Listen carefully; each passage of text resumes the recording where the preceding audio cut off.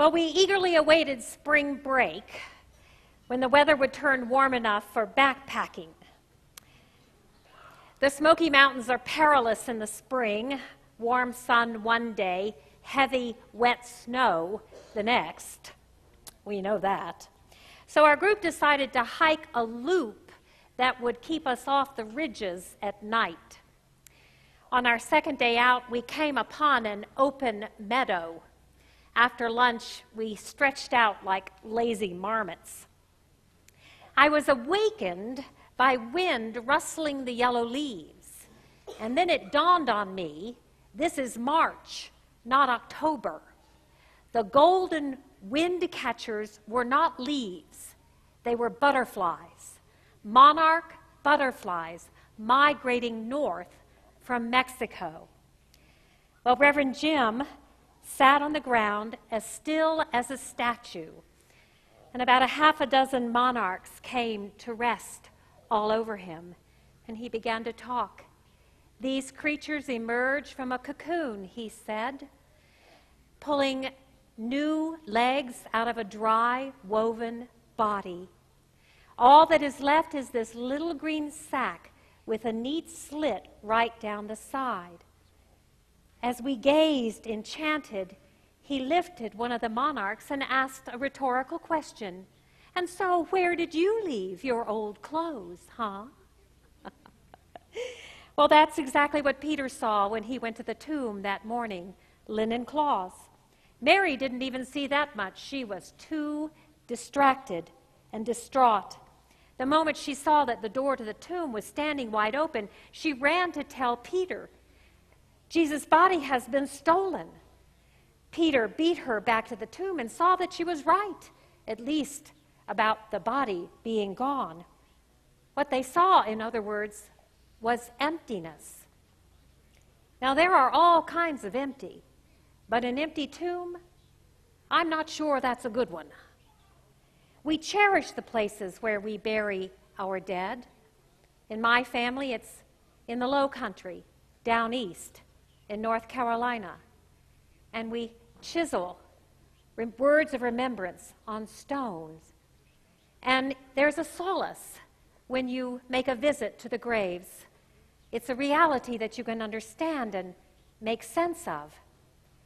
But an empty tomb there would be an unsettling occurrence. An empty tomb would be a violation. And yet when the angels greet Mary from an empty tomb on that first Easter morning, they ask her why she is crying. He is not here. He has risen. Victory, not loss. Love, not fear. Any way you look at it, it's a mighty fragile beginning for a religion that's lasted 2,000 years. And yet this is where we always focus our attention, on this morning, on this tomb, on what happened and what did not happen there. You see, resurrection does not square with anything we know about physical human life. No one has ever seen it happen, which helps me to understand that no one saw it happen on that first Easter morning either.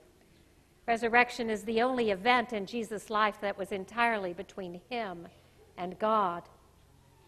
No one on earth knows what happened in that tomb because no one was there. They all arrive after the fact. 2 saw old clothes, 1 saw angels.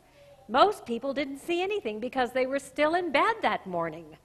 But as it turns out, that does not matter because the empty tomb is not the point.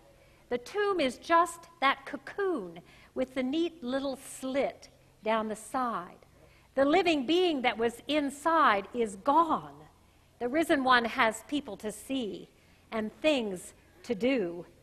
Every time he appears to his friends, they become stronger. Every time he comes to them, they become more like him. So it's these appearances that cinch the resurrection for me, not what happens in the tomb. What happens in the tomb is completely, entirely between Jesus and God. So for the rest of us, Easter begins when the gardener says, Mary, and she knows who it is. This is where the miracle happens and goes on happening, not in the tomb, but in the encounters with the risen Jesus. On Friday night, as we carried those crosses out after the Good Friday service, we took our places for the silent vigil around the crosses. I looked up into the snowy night sky, and I saw this huge bird flying at us, an owl with a wingspan of about 5 feet, flew toward us, dipped down, and then flew over those 3 crosses. Well, in mythology, owls are the keepers of the thin places, those places where heaven and earth are particularly close. And having experienced birds as messengers of God before, I didn't want to miss this one, so I went into prayer for clarity. And I said, oh God, what am I supposed to see and hear with this amazing gift of this dark wood creature on Good Friday? And the voice came back to me so clearly, to my beloved, to my beloved. Remember that I am not contained in a tomb. I am risen. I know all the changes, the transitions, the thin places that you are each facing.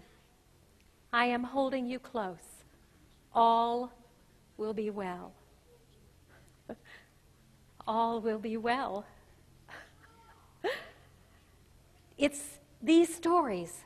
Our stories are the only evidence we have to offer to those who ask us how we can possibly believe in Easter. Because we have life, abundant life, that is why. And because we have found to our surprise that we are not alone. And because we never know where he will show up next. Thanks be to God. Amen.